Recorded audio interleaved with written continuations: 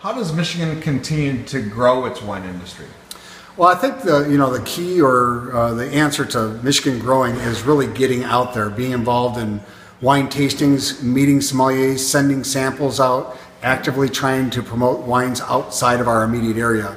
With a concerted effort of everybody, it really makes a name for our industry. So you really have to be proactive and really kind of go after it, even though it might not seem lucrative at the time. Eddie, are you a beer drinker?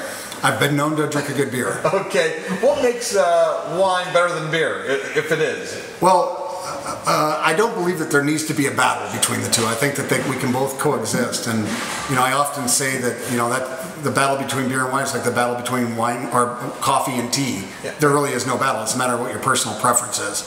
But with regard to wine, and my big belief in wine is that there's a level of authenticity to it that I don't think any other drink has. We have to be tied to the land. We're tied to the grape. We're tied to the year that it was made. We're tied to making the wine. We bottle the wine.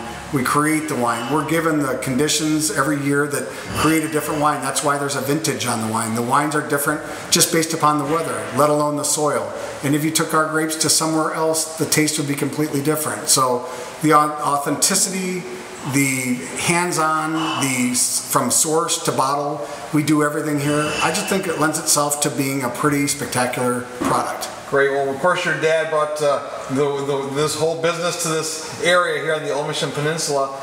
What would you think he would say, and what would you say makes great wine? Well, I think great wine, you do have to have a story. You do have to have longevity in the sense that you have to have a reputation for quality. You have to have consistency, and you need to grow the right grapes. So, knowing what to do with the right grapes and being able to market those properly in the right channels is the way you grow.